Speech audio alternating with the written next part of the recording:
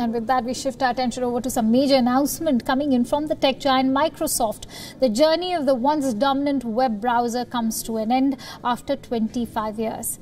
By this time next year, Microsoft will finally pull the plug off the defunct web browser, Internet Explorer, and its older version of Microsoft Edge browser, the Edge Legacy.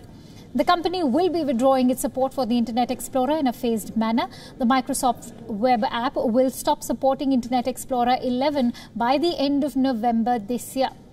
And by August 17 next year, Microsoft's online services and apps will stop supporting the browser. MS Online services include Office 365, OneDrive, Outlook, and more. Meanwhile, the support for the Microsoft Edge Legacy desktop app will end on March 9, 2021. After this date, the desktop app will no longer receive any security updates. Microsoft has been moving existing Windows 10 users over to its Chromium-based Edge browser, and the company says new devices and future Windows feature updates will all include the new Edge browser.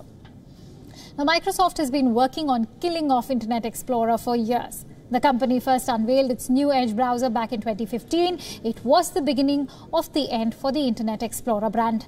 Microsoft has since labeled Internet Explorer as a compatibility solution rather than a browser and has encouraged businesses to stop using the aging browser.